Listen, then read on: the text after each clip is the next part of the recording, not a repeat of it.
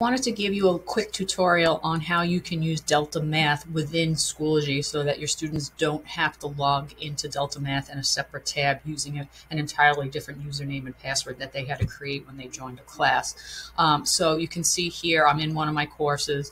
The Delta Math has been added to everybody's courses, so everybody has access to it. So once again, you decide where you're going to put your Delta Math assignment. And you're going to click on your green dotted line so you can choose your materials.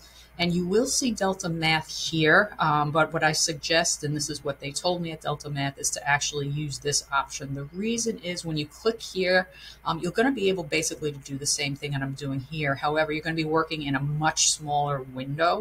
And by doing it this way, you'll be able to see the Delta Math, the entirety of the screen a little bit better because you're going to be within the frame of Schoology.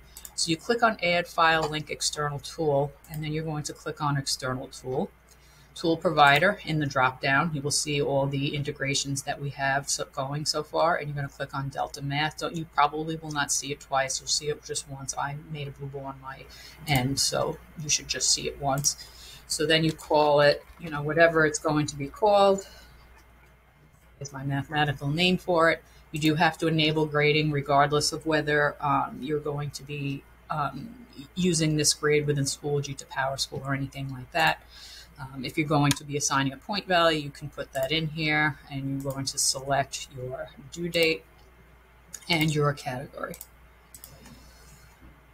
So now that that is all created, now we have to add an assignment to this that the student's going to be taking via Delta Math. So once this saves, we're actually going to go right back to that assignment title, and we're going to click on it, and this is what's going to bring up the Delta Math frame within Schoology. So you can either create your new assessment or test for this particular topic, or if you already have an assignment created, what you can do is click link to an existing assignment. Now keep in mind, if you have been using Delta Math outside of Schoology and you created classes manually in Delta Math, you're not going to be able to link to those assignments if they are already linked to classes you created, if you get my drift here. And I'll show you what I mean. So let's say, for example, I had already created an assignment or a test, and I had used it with my Period 2 math class, and I had created a class for them to log in separately outside of Schoology. So I'm just going to go over to copy assignment. So you can see here, it's a little bit cut off here in the frame, but you can see here all of these assignments that I've created, they're associated with a particular course. So my other Schoology courses, you can see here, they have different names. So if it's already linked to a class, I can't link it to a new Schoology class. So what I can do is I can come over here and I can click copy. And you're going to see here are the assessments. You can adjust any of this if you want here.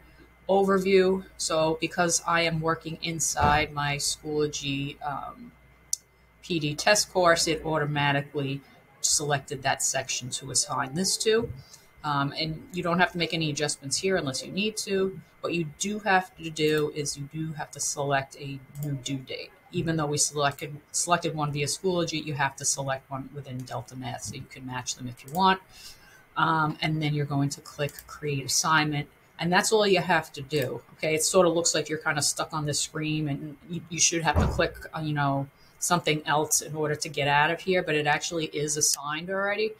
So if I go back over to my course, the assignment will show up. So now our students will be able to access it. And just so you can see how that works, if I come over here, this is a student in this course. I'm now looking at a student view, and I go here and I go to that test that I just created. It loads. So this is what it's going to look like from the student end. You can see they're not going to see any of their other assignments here. They don't have to log in. And as soon as they submit their answers, you will be able to see it on your end in Delta Math. So I hope this little tutorial helps. If you have any questions, please let me know.